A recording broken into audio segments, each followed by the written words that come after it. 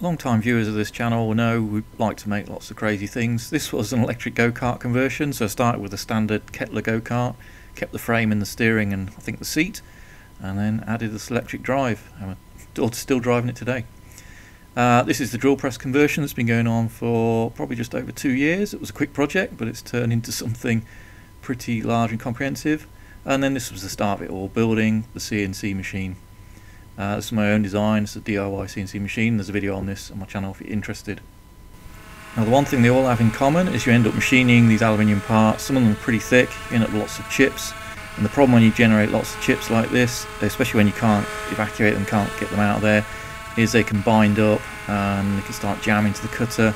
Yes, you can use the hand spray, and I do use a lot of WD-40 in a hand spray. There you can see it going in now. I use the vacuum cleaner, but occasionally it just gets the better of me. And this happens. Yeah, it clogs up. I think the depth of the cut was probably a little ambitious, and this is some very gummy stuff, but still, you know, could do with something a bit better. Could do with a compressor. So I did what most people do these days. You have a look around on forums, on the internet, have a look on YouTube, all the reviews, and eventually settled on this model. So this is a Hyundai 50 litre silent air compressor.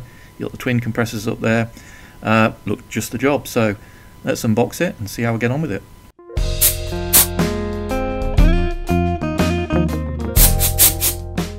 And here it is. Well, it certainly came well packed. It had a wooden insert in the lid. Look at the thickness of this cardboard at the side. You can't see it, but it's got bubble wrap down there. It's got the protective foams for the motor and for the valve assembly. I've just got these out. These were buried down there. So it's obviously the wheels, intake, instructions and whatever.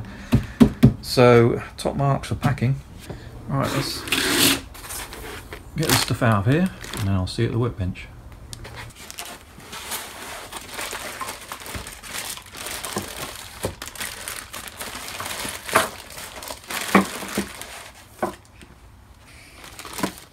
Okay, so it looks like we've got air filter. 2 of those because there's 2 motors. Instructions, have a look at those in a minute. Some fittings, wheel bolts I guess. These are the pads at the front. I think those pipes are part of the air filter. And then obviously the wheels.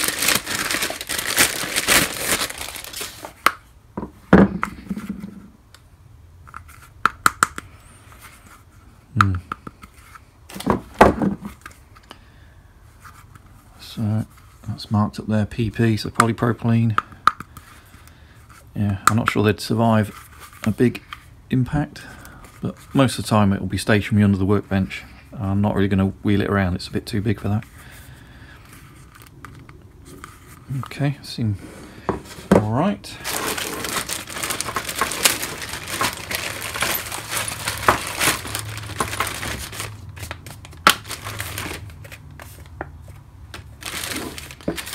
And the other bits and pieces.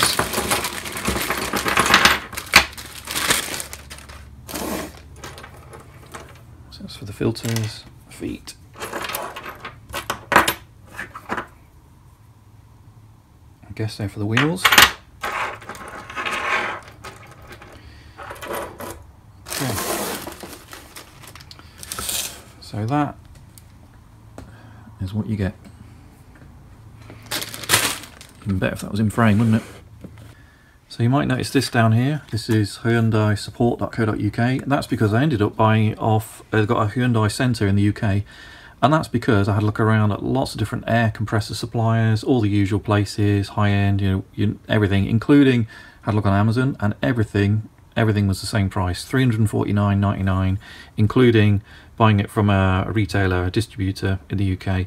And nice thing about this is they got all the spare parts. Any problems, you send it back. Not saying you couldn't have done that with Amazon, but I felt a little happier with that, buying direct, and exactly the same price. Now, I did find one company that was considerably cheaper, and I had a look on the website and I thought, how are they doing it for this? I just didn't get a good vibe. I won't put the name up here because for all I know, maybe it was genuine. So I thought for peace of mind, they're all the same price. Let's buy this from Hyundai, so that's what I did. And then flicking through the manual, I've got the 27550, it's the 50 litre version. And we've got Yeah, probably got all the usual danger, do not, etc. Troubleshooting. I think I noticed, yeah, how to put the filter on. Now I read a few people having problems working out how to put the wheels on, and you can see it's not, I think basically the comments were it wasn't clear, the order, so I'll have a look when we get to the machine, and if I find something that I think that works for me, I'll put a photo in so that you can see how I think it should be done at least. Yeah, we'll have a look at that in a bit. What else we got in here? Okay, there you go, draining the tank, because you will get water vapour in there, so you need to make sure, otherwise you'll get corrosion. And in terms of specification, this is the model I've got, so it's 1.5 kilowatts or 2 horsepower. Air displacement is 300 litres per minute or 11 CFM. Now that would be impressive if that was true. That's actual displacement of the piston. That's not actually free air delivery. The free air delivery is somewhat less than that. I think it was 110 litres per minute, 150, somewhere around that, like that, or I think it's about 5 or 6 CFM. So still good, but not this value here. This is just the displacement. In terms of pressure, 7 bar, 100 psi, 50 litre tank. Now I did look around at the 24 litre ones, but everyone was saying bigger is better, and this is about as big as I could comfortably fit in this workshop. I hopefully won't trip over it. I think I've just about got enough space. I did check those dimensions there. I think I can put it under one of the cupboards, and then yeah, it's pretty heavy, so you need 2 people to lift it really if you're lifting it clean off the ground, although obviously it does have the wheels. So I think that's all the critical information, and just a bit of warranty. Oh, there they are, Gem Power, that's where I got it from. So let's get the unit out of the box, and then we can start putting the wheels and bits and pieces on. So as you can see, it's very well wrapped. Lots of bubble wrap at the side, it's all reinforced. Okay, how thick that cardboard is. It's going to be fun to get into. Yeah, but at least hopefully it's arrived in good order. Right, let's get this out of here.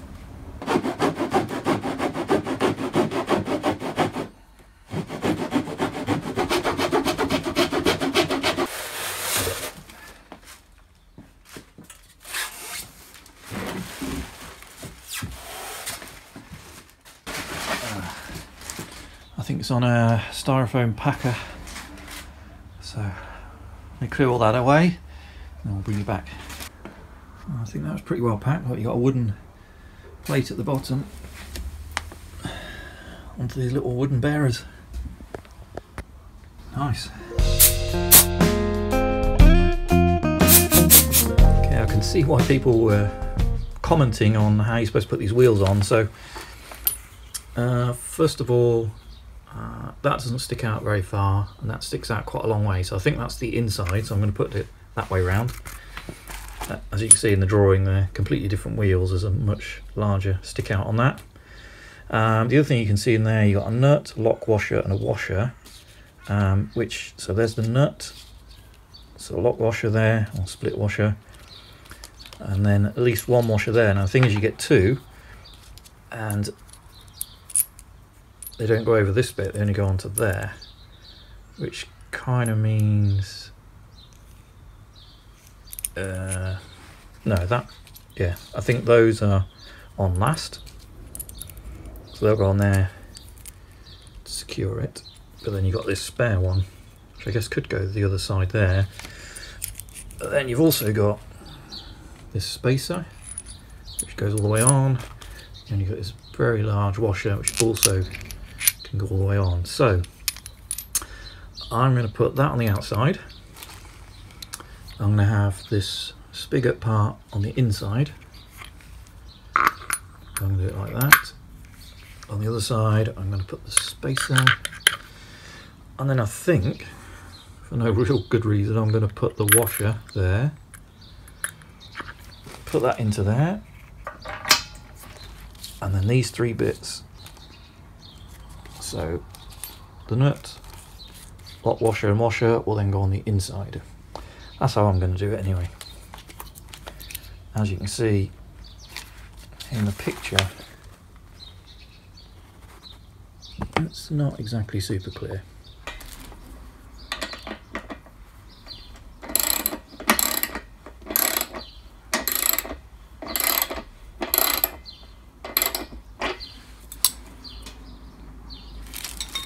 It's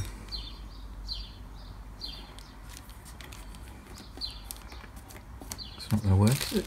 Needs a spacer through the middle, not onto the wheel. Right, change of plan.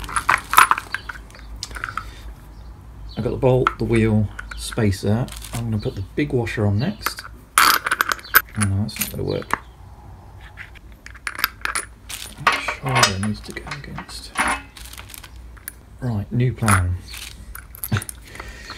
You need to be able to tighten this, but the wheel to be able to move freely. So we've got the bolt, the wheel, the spacer.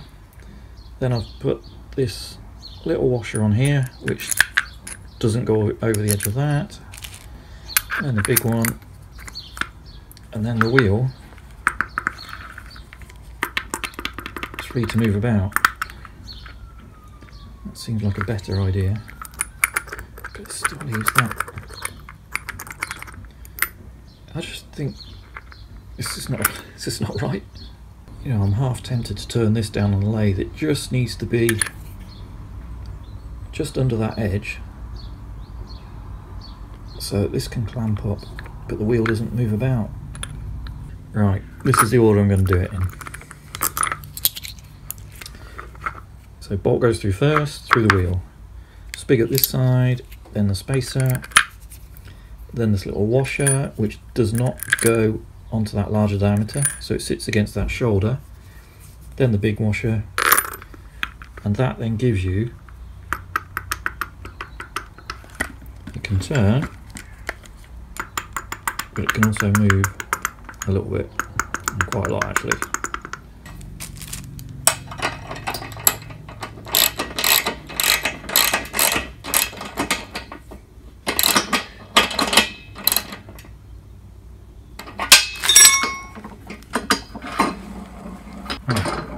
Spins freely, got a little bit of axial movement, and it's nice and tight. Right, we'll do the other side, get the feet on, then we'll bring you back.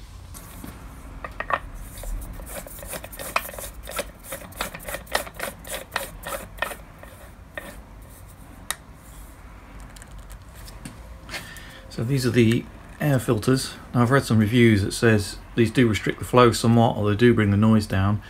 People have swapped these out for some other units and got a lot more performance, so we'll see how we get on. Now I want to put this downward if I can, but luckily this cap, he says, should, let's get that in, should just untwist, there we go.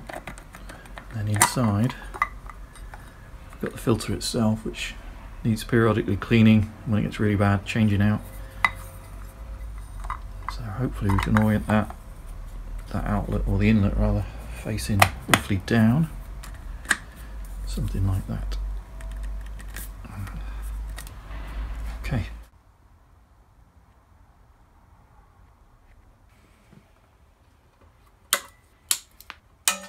Okay, so this is what we got then. So this is their 50 litre model, and it's super silent, or supposed to be quiet anyway, and it's oil free, which just means there's a particular type of piston they got in here.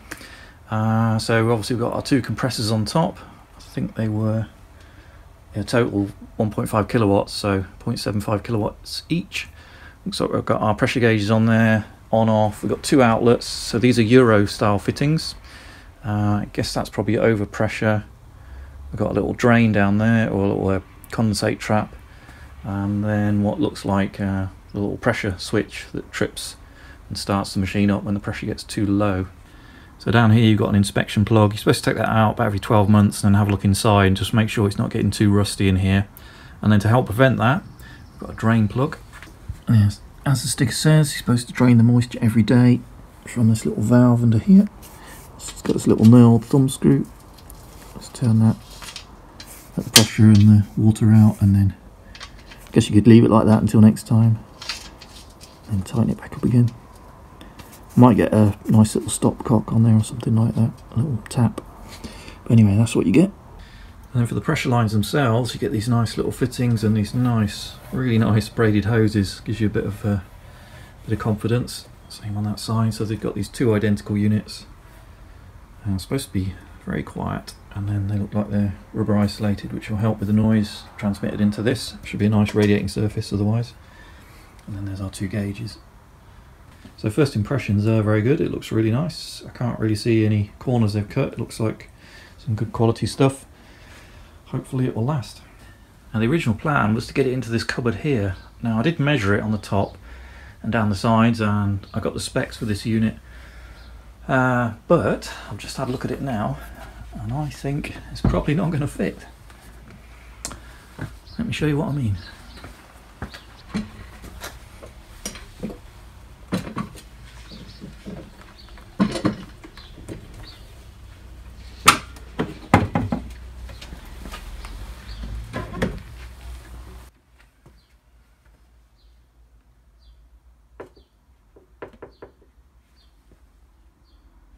So I think for now at least we'll just take the door off, and then I'll think about my options.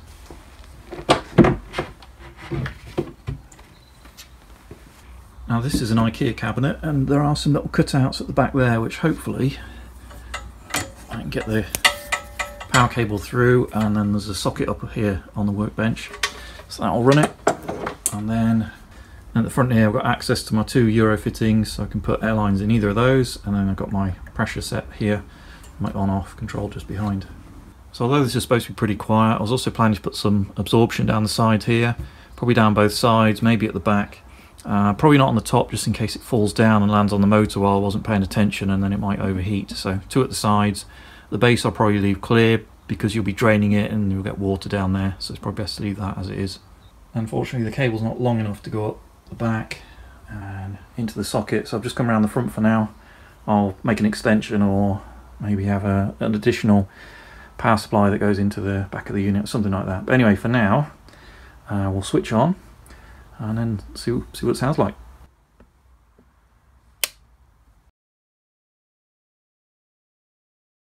Okay, and here we go.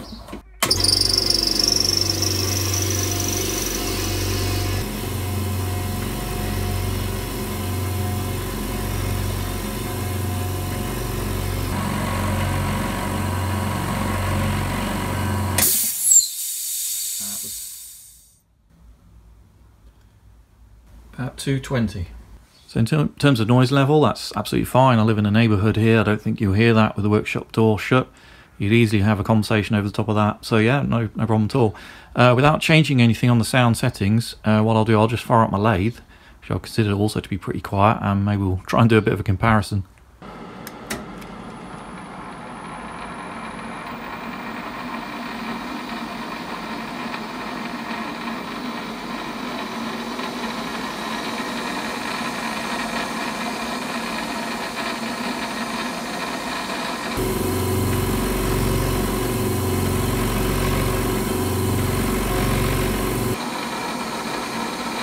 So this is me talking over the top of the lathe.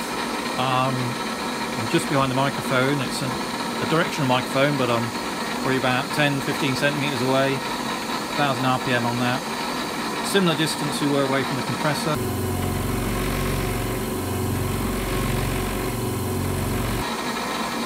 Yeah, really pleased. Just thinking what else we've got for comparison. We've got my cordless drill. I'm sure you've all got a cordless drill. You've probably even got a DeWalt one. So that is on speed 2. Let's keep the distance about the same.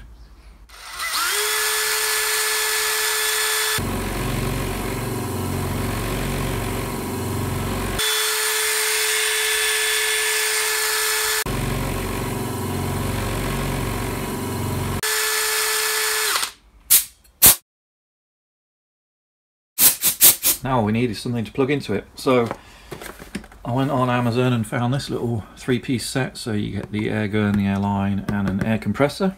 It's about £15, so I wasn't expecting too much, but the reviews seemed okay, and it definitely came with the Euro fittings, which is what I needed for that compressor.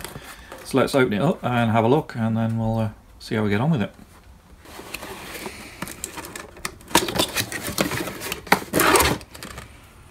Okay, so we've got our tire inflator,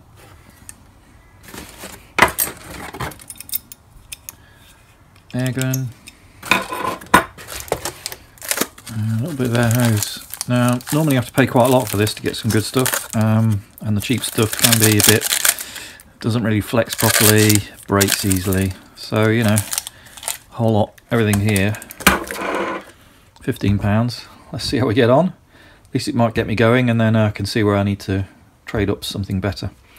So I'll open this up.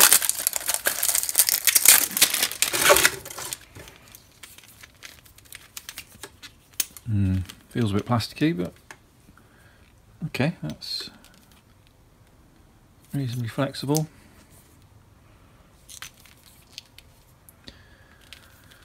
Alright, well, let's go and see how we get on. Okay, now I've left this sitting here for about half an hour. I just went in to get something to eat, and it looks like the pressure has kept the same as it was before. I can't hear any leaks, so that's a good sign. So let's plug this in.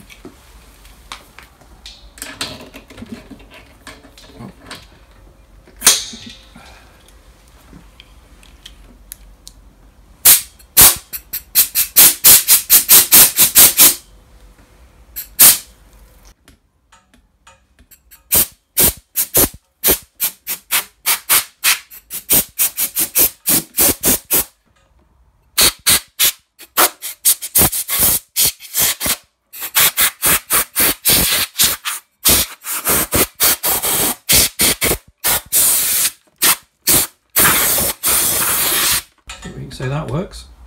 Well, this is my daughter's bike, so I've deliberately let some of the air out this tyre here, and we'll just swap that over, put the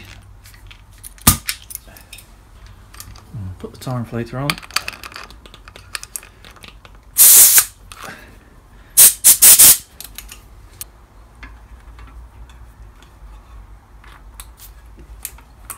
Alright, well, this is supposed to be max 50 psi, which is 3.5 bar. We'll do it to about 3.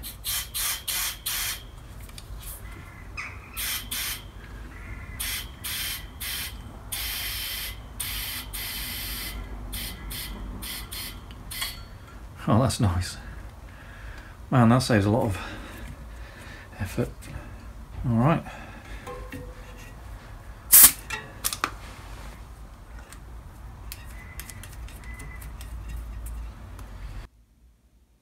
Okay, let's summarise this unit then. So I'm a DIY hobbyist, and I'm working out of a workshop that's just a little bit bigger than a one-car garage. So the size of this unit was quite important to me. I need to be able to fit all the other machinery in and be able to walk around it. So this is about 650 long, so it just sticks out this cabinet. I'll probably do something to the cabinet to keep the worst of the dust off, but I've still got to let the air flow because these do get quite hot. So what we got here then, so this is about £350, so I think that's pretty good value for a 50 litre tank, silent. All the fittings are nice quality. I have seen some horror stories on some of the cheaper units that can get fitted some of these bits and pieces. These all look really nice, look robust. I think we're going to get a lot of life out of this. In terms of usage, so 2 and a bit minutes, 2 minutes 20 I think to fill up, and then it's pretty quiet while it's doing that. In terms of using it, so we've got a little spray gun here. You probably saw, if you've been following my drill press video, you probably saw me use the CNC machine, and I was machining some parts out, and then I'll just blast it with this occasionally just to keep the chips clear. It's absolutely perfect for that. And then every couple of minutes, when you've lost enough pressure, just pumps it back up again. You barely hear it over the top of the CNC machine. So absolutely perfect, you know, for neighbourhoods. In terms of going a bit more than that, pumping up my daughter's tyre, yeah, no problem at all. I think from my experience of that, it would probably pump up car tyres as well, no problem. When you're starting to get into the heavy air draw, I did buy this this belt sander, but the fitting it came with, I think, oh, there we are, is not a Euro style fitting, so I need to buy some fittings before. I was hoping to try this out in the video, but maybe we'll show that in a follow-up. These are really quite hungry for air, so I was keen to see how we got on with that. But, you know, for me, I'm only going to just be, it's probably going to be when I'm on the lathe, when I'm turning something, I just want to polish it or get that last 100th of a millimetre out, something like that. You know, limited run times, because stuff that uses a lot of air, this is where this sort of size may struggle a little bit, is my suspicion anyway. So would I recommend this unit? I definitely think it should be on your list. You should compare this to anything else you can get in this kind of price bracket, this kind of performance. I think for the average hobbyist, this is a pretty good machine. Obviously you can go bigger, you can go more expensive, but this to me felt like a bit of a sweet spot, and so far I've been very impressed with it.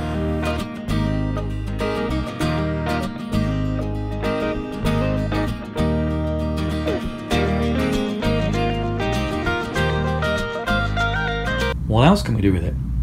What about a power drawbar? Yeah, we could make a power drawbar, but not today. What about a CNC plasma machine? Yeah, we could use it for a plasma, CNC plasma even. Yes, we could do that. But what we're going to do is this.